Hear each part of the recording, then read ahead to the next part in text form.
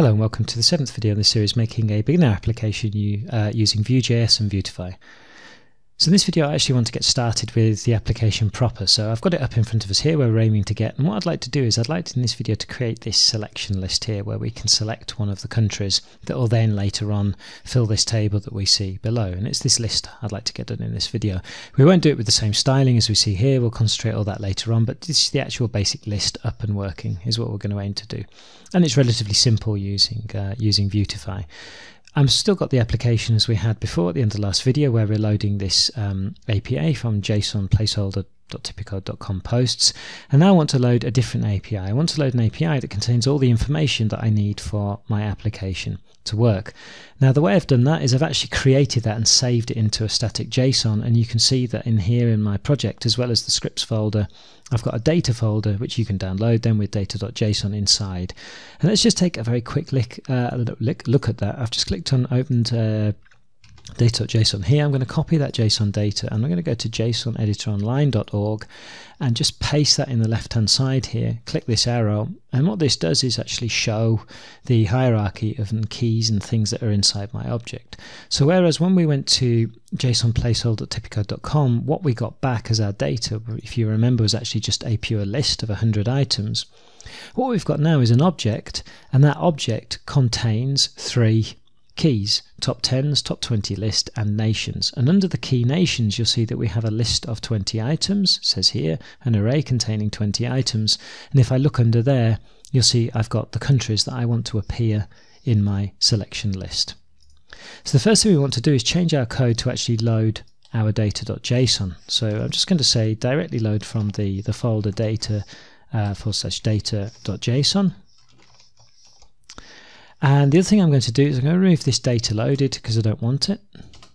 And the other thing I'm going to do is I'm going to take this console log here and just put that below this here, and I'm going to log just my this.api data instead of the whole response, so we don't have too much loaded on the screen. I'll still leave the error one as it is here. So now what we're going to do is we're actually going to load our data.json. The other thing I want to do before refreshing the page is I want to delete all of the alerts that were inside our application that were appearing when we load our API. I don't want that anymore, and I'm going to leave the button as it is.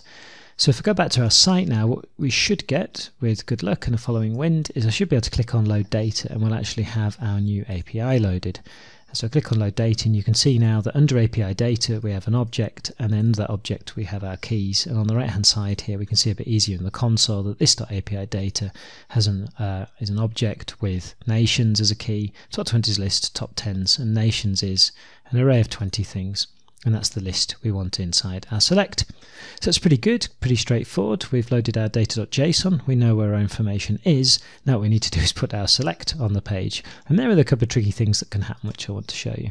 So I'm on vuetifyjs.com/components/selects, and what I'm going to do is open the source code here and take this first vselect that we've got here. The vselect is the actual markup for the selection list. I'm going to copy that code and just go into my code here, and then below the button here drop that select in, tab this stuff along to make it look a little bit neater. And now what I'm going to do is actually refresh the page and have a look at what we've got, just pasting the code in purely as it was there. And the first thing you'll see is that we've got property or method items is not defined on the instance but referenced during render, and property or method E1 is not defined on the instance but referenced during render. Make sure this property is reactive, blah blah blah blah blah blah. So what's gone on there? Why have we got some red text here? We have got a select, we've got nothing inside it, we've got select there, but why have we got some red text? Well, the reason is for Vue to know, or Vuetify in this case, to know what it should display in the list of items when we to be able to select. So when we click the drop down box, in our case the countries, it has to bind to something using vbind, and we have to say here, well what we are saying here is please bind yourself to a list that's called items. So it looks for items inside data here, also a computer property, doesn't find it, so therefore we get an error. The second one is this vmodel. When we select something we store whatever we've selected inside whatever's inside VModel. Again, we don't have any E1 defined anywhere, so it doesn't know where to store whatever we select. Therefore, we get a couple of errors. So let's fix that. The first one that we can fix is with the API data. Now, I'm going to say here API data, but I need to say API data.nations, because you remember, if I go back to JSON editor, this object here can be seen as our API data, but it's actually under the nations key that I've got my list. So I'm going to say API data.nations will then give me the list of nations for me to be able to display inside my select. So that sorts one of our problems out. So if I just go back to the site now and refresh, now we don't even get the button displayed, and things are crashing even more. And the reason things are crashing is that when our program first loads, API data is actually undefined. So we're telling it to bind something that is actually declared as undefined. Therefore, it's not even able to render our page. It crashes right at the start of loading up. So what I'm actually going to do, if you remember I talked about the vShow and the vIf, I'm actually going to put a vIf on here, and I want to render this vSelect only if API data is defined, or in other words, API data there exists. So I'm just going to put a vIf API data on here so that we don't get our page completely crashing at program startup. And this is one of the things that causes you frustration when you first start using APIs and things. So now if I refresh, we get our button on the page, and now I click load data, and now I get my select with my countries inside bound to my list. I still, however, get some red text, and I get some red text because this E1 still hasn't been dealt with. So what I'm going to do then is I'm going to replace this E1 with selected country.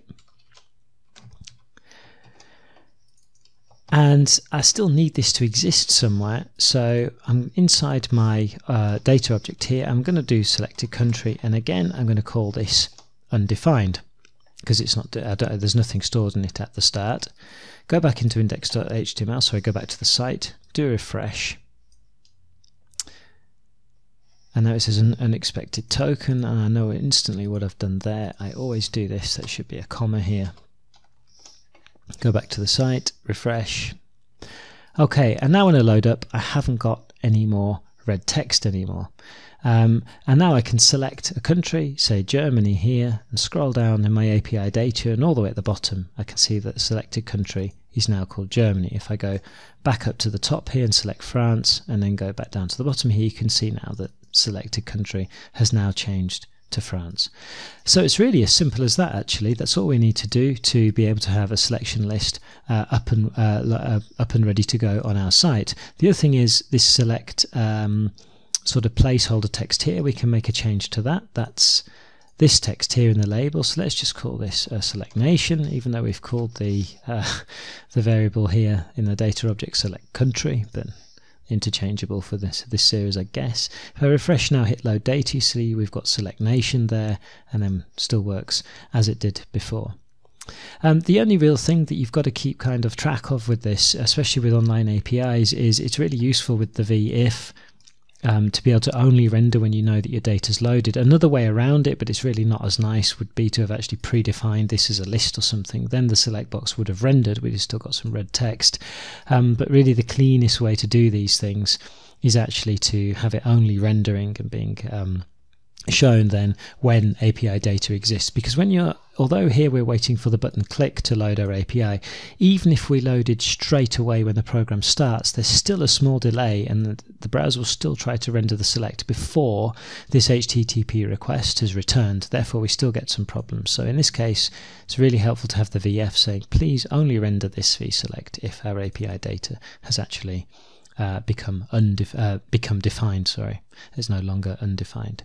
So that's it then for this video. Hopefully it's made some sense. I'm sorry about there's a nasty edit in the middle, unfortunately, because my computer crashed. But hopefully everything made some sense. If it didn't, then pop me a comment. Otherwise, see you in the next one.